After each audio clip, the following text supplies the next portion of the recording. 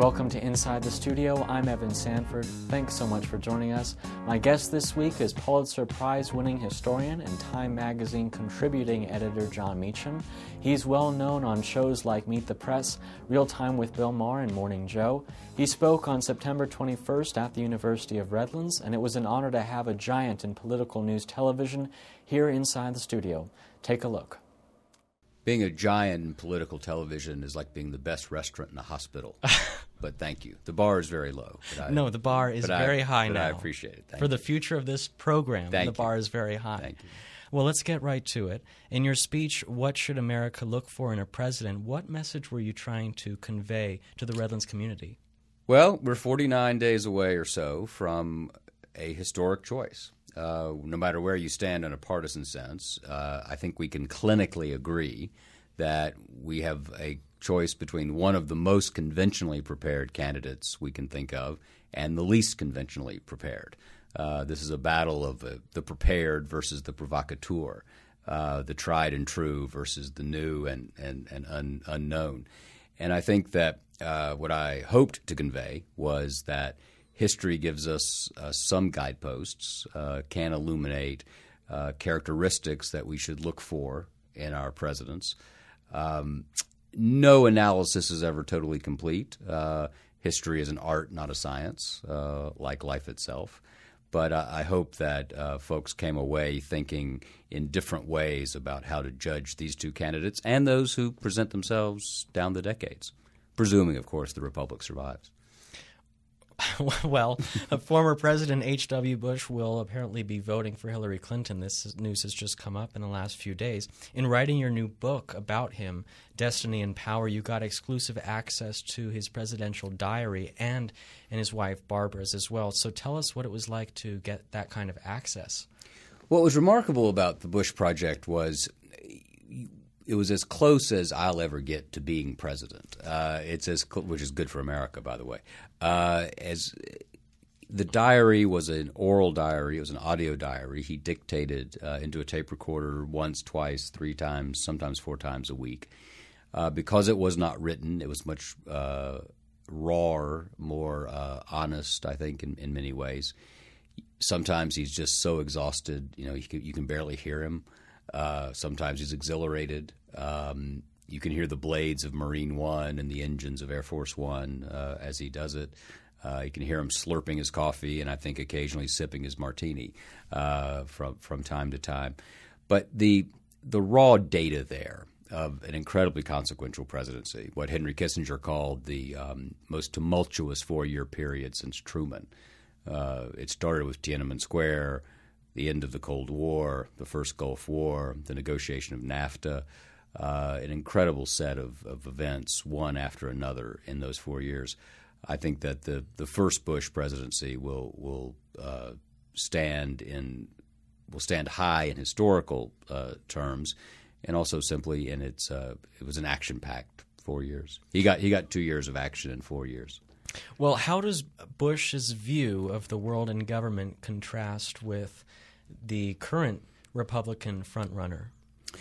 Well, Republican candidate, rather. Yeah. Well, my view is that the movement from George Herbert Walker Bush being the Republican president and the Republican nominee 25 years ago to Donald Trump reminds me of what Henry Adams said about Washington to Grant. It disproves Darwin. It's just not the same universe, really.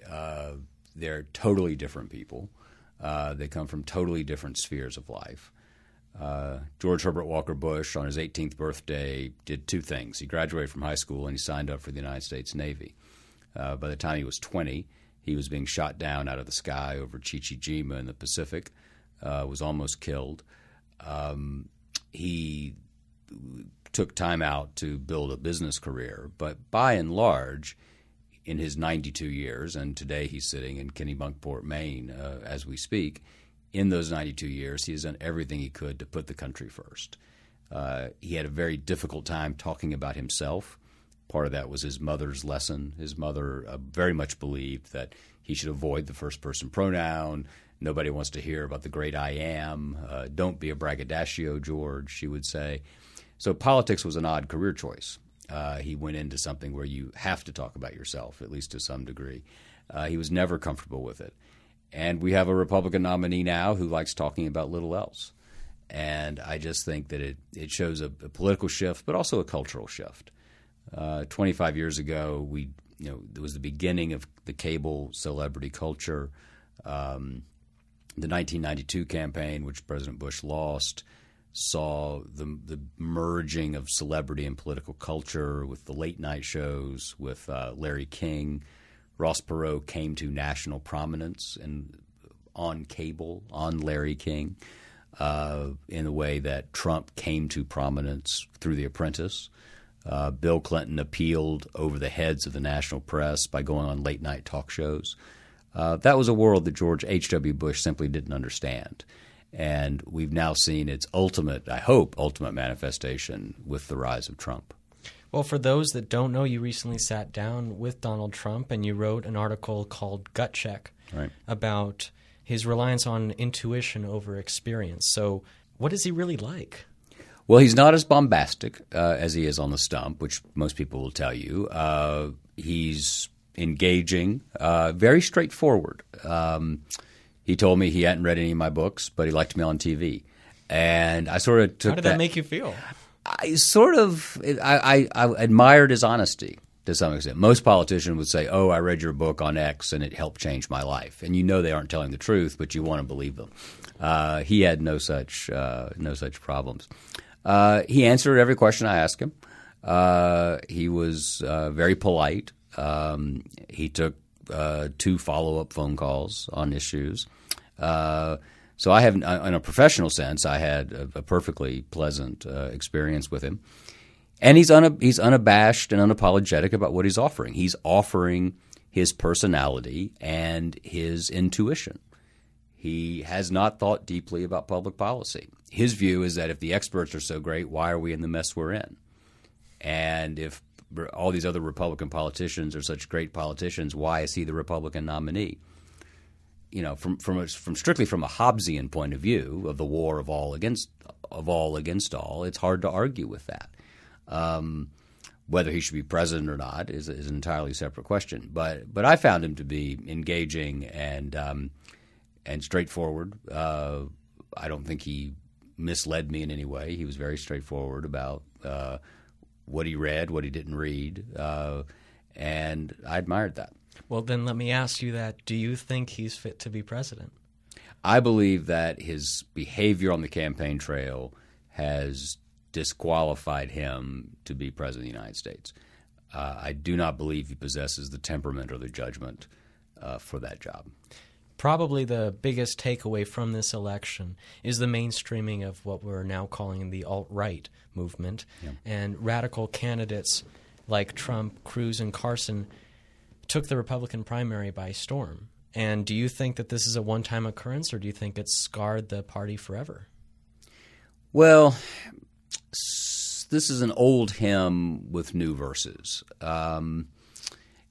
There's been tension in the Republican Party, in the Democratic Party too, but since we're talking about the Republicans, really since the Eisenhower administration. Movement conservatism, which in many ways had its greatest early success with the nomination of Barry Goldwater, its greatest success with the nomination and election of President Reagan,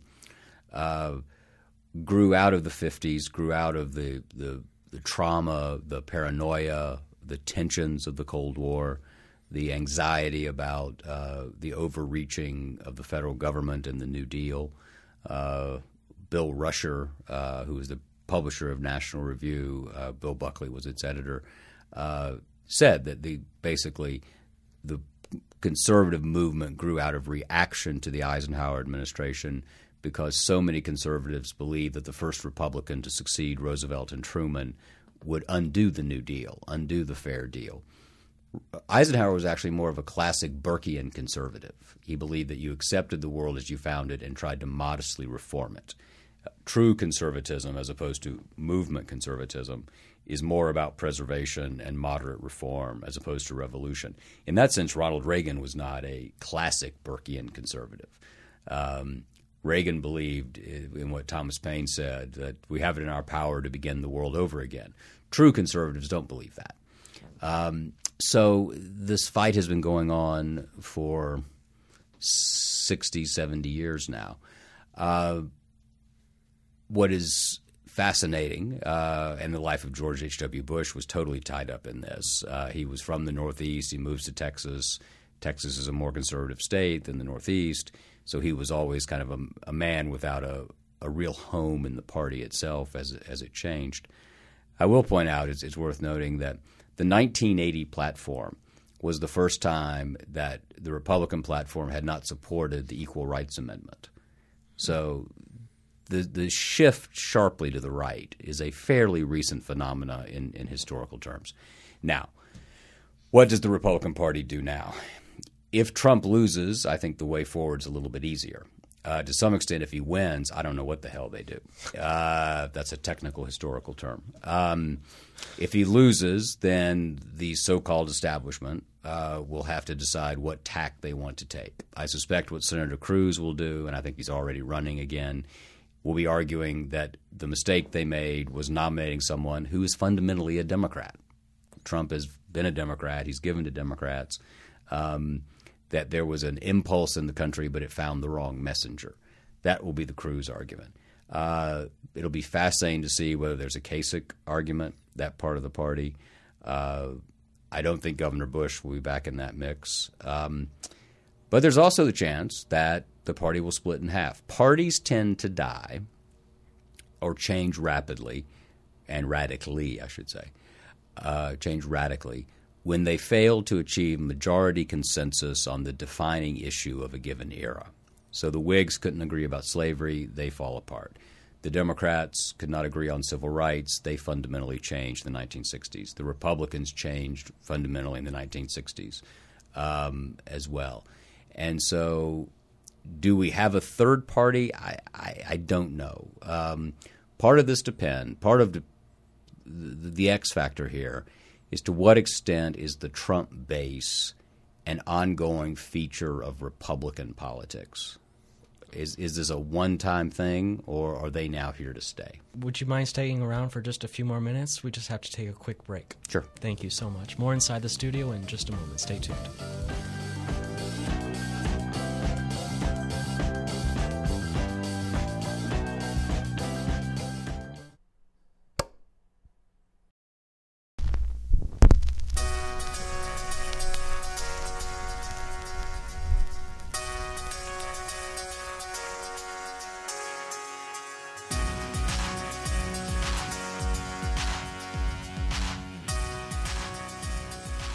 Hi, I'm Evan Sanford, Station Manager. I'm Noah Sylvester, Assistant Station Manager. And I'm Cassidy Mason, Program Director. At KDAWG, we are the voice of the student body of the University of Redlands. Through music and spoken word broadcasts, we provide a place for open forum discussion and a place to share in the enjoyment of music of all kinds.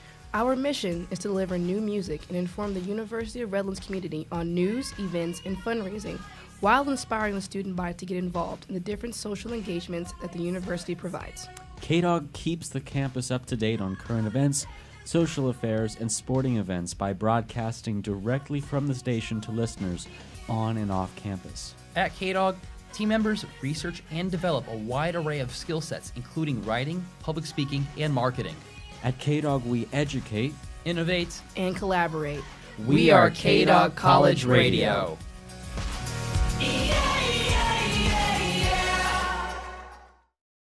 Welcome back to Inside the Studio. All right, so we were talking about the Republicans, and many feel that this is the nastiest presidential campaign that we've ever seen. But isn't there a precedent for this kind of behavior in campaigns past? Oh, sure. I mean, it was, Andrew Jackson threatened to shoot people. But so has Trump. Yeah, well, that's a good point too.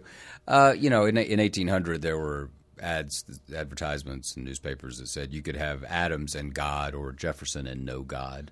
No, the negativity is not really the issue, it seems to me. That comes and goes. What is the issue is the fundamental offer for the voter.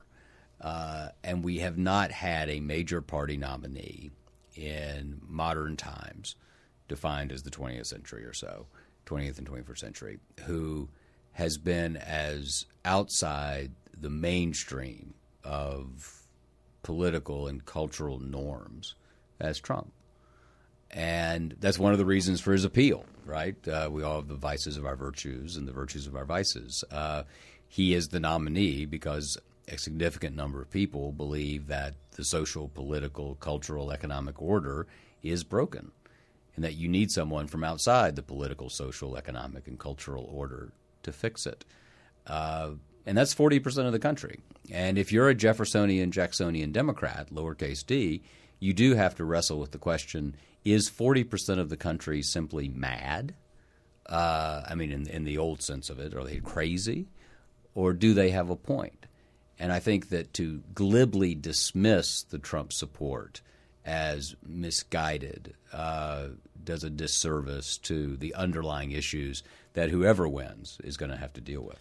Are you concerned about the lack of issues being discussed in this campaign?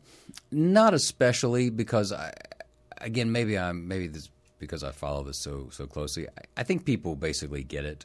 I think they get that Secretary Clinton would be a third Obama term in many ways. I think they get that Trump would just be like The Hangover Part 4. You know, you just don't know what's going to happen, and you're probably going to end up in Mike Tyson's living room. That analogy will forever be in my head. That's my goal. That's my goal, is to give you these analogies. Let's talk about the Democrats now. Is the establishment, in your opinion, do you think the establishment is truly becoming out of touch with a younger generation of voters across the country? The Democrats? Yeah. I think Bernie Sanders gets credit for fixing that. I think Senator Clinton might be, but I think Senator Sanders, with his emphasis on student debt, on the cost of education, I think did her an enormous service by putting that issue front and center. It's hard for me to imagine that younger voters, given the demography of the country, given their essential social views, which are largely socially libertarian, largely unaffiliated, non-affiliated either by party or by religious institution, hard for me to see them being big Trump people. I would imagine they would be Clinton people. They might have some attraction to Gary Johnson or Jill Stein. But young people tend not to vote. That is the lowest cohort traditionally. And there are lots of people, my friend Joe Scarborough jokes about this a lot, there are lots of people who believed that their political fate would be determined as soon as the young kids got out, and those people are now not in office. So I think that the Democrats, largely because of Senator Sanders, are in a better position than they would be otherwise.